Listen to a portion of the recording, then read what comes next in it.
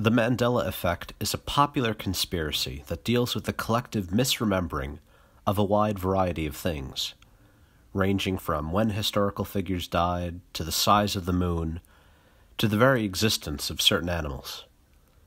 One of the very popular Mandela effects is the Fruit of the Loom logo. Huge amounts of people remember a cornucopia, yet there never was one on the logo. Another is people remembering the Berenstain bears, as opposed to the current name, the Berenstain bears, and of course the eponymous one, the idea that Nelson Mandela died decades before he did.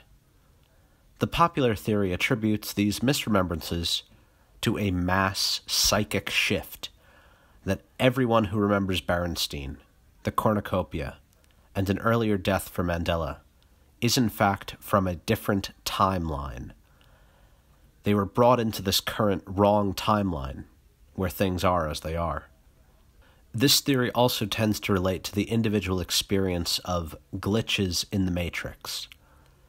One popular sentiment seems to be that a traumatic experience, often a car accident, shifts the individual off of their timeline and into the wrong one.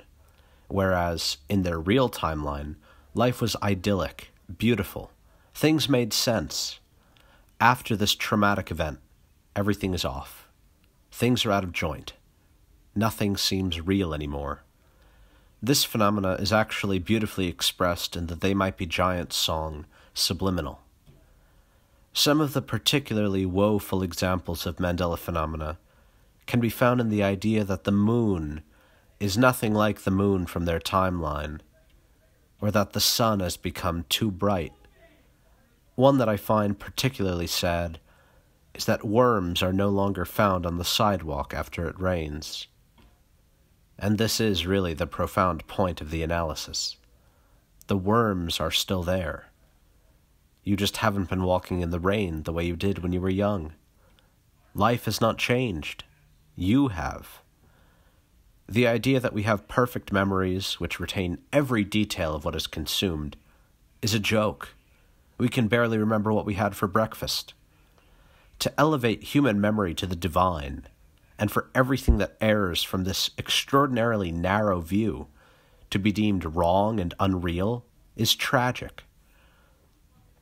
Strange animals, the kind that one may not have seen in picture books and movies, are now considered artificial tricks. The only real animals are the ones they remember. The Mandela effect, like most other conspiracy theories, reveals the profound narcissism of the believer. They are the true locus of reality. Nature, history, and records be damned. Those things are subject to the influence of those wicked, time-altering forces. The human mind, on the other hand, without a flaw, capable of remembering even the most minute details from childhood. I don't mean to rag on those who find this theory convincing. After all, the phenomena itself is completely real. It is the theoretical explanations that I find disturbing. They are life-denying to the extreme.